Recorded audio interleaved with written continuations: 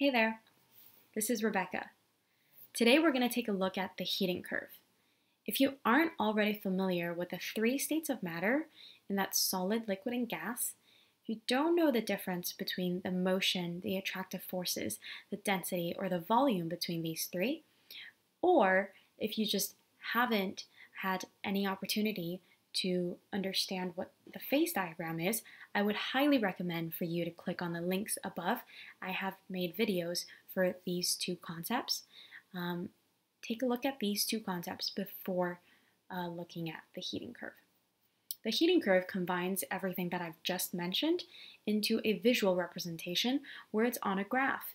And so, of course, as scientists, we love looking at graphs. So this graphical representation will be on a basis of looking at the different states, these three states, and how temperature plays a role in these three states.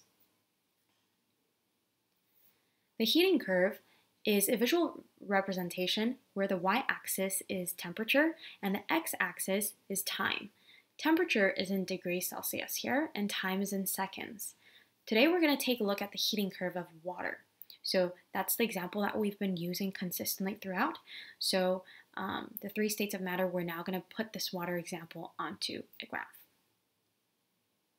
This first piece, this first linear, positively linear piece that goes from around a little bit under negative 40 degrees Celsius to 0, that entire line right there is the solid state. So that's the solid state, that's the state where, ice is still able to freeze.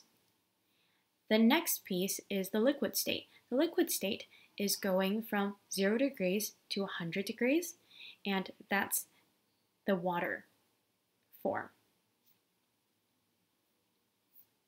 The next state is the gaseous state, and that's steam as an example. So like when we're boiling water, when it goes above 100 degrees Celsius, that steam is going to be formed in the gaseous state.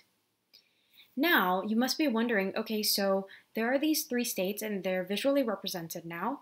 What are these horizontal lines? So these horizontal lines that are combining solid and liquid and gas are transition states. The first transition state is the solid and liquid state. So that's the transition state between going from ice to water or water to ice. In a heating curve, because as you can see, the lines keep going upwards, right? So essentially, the assumption here is as you are heating this ice turns from a solid form to a liquid form into water. And then if you heat it above 100 degrees, then that ice is going to completely go into a gaseous state. So this heating curve that's going upwards tells you as temperature increases, the states of matter also transitions in this form. We can also consider the phase diagram in this sense where, going from a solid to a liquid state is melting, right? And going from a liquid to a gaseous state is evaporation. So this heating curve is able to combine everything that you've just learned into a visual representation. The second plateau is the water and steam plateau, and that's the liquid state and the gaseous state, that transition state in between. So before a liquid, water can fully become a gas, it needs to hit the right temperature. So if it's only at 50 degrees Celsius, then the water is not going to turn into steam. So once it does hit that piece, there's going to be a little slight transition state before it goes upwards to turn into a different state of matter. If you've liked this concept and enjoyed the video, please like or subscribe. Thank you.